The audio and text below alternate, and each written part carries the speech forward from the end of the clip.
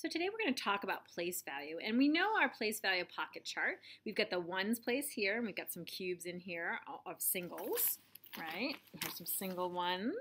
We've got the tens place here, and we've got our longs, which equal 10. 1, 2, 3, 4, 5, 6, 7, 8, 9, 10. And then we haven't hit the 100th day of school yet, so we have nothing in our hundreds chart. But we'll be changing that in a little bit.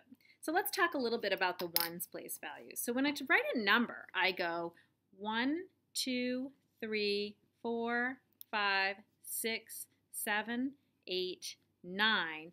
Those are all in the ones place, okay? Those are all in the ones place. 1, 2, 3, 4, 5, 6, 7, 8, 9 are all in the ones place, okay? When I go here, I now have two numbers, and now I have numbers that are in the tens place. So my ones place is 0. Here it is in ones place, and my tens place is a 1.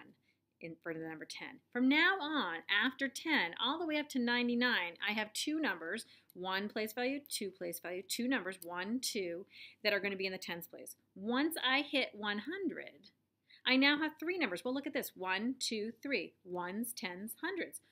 Ones, tens, hundreds. 1, 2, 3. Now I'm talking about numbers in the hundreds place value.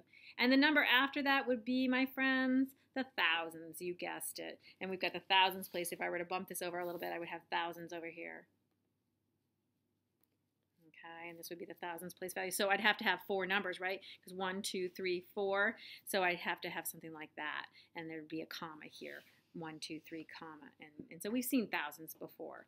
But when we're talking about the ones, tens, and hundreds, we're talking about these numbers right here, okay? And so these would be the ones, and once I get 10 of these, then I can change it out for one of these, okay? So let's see if I have 10. 1, 2, 3, 4, 5.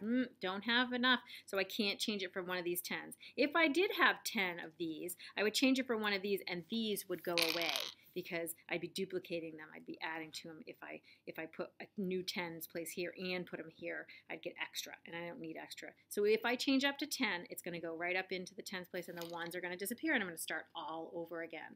So if I were to look at numbers, say I had this for a number, I'd say 1, 2. I'd have 2 in the ones place, and then I'd have one group of 10 here. So my number would be 12, right?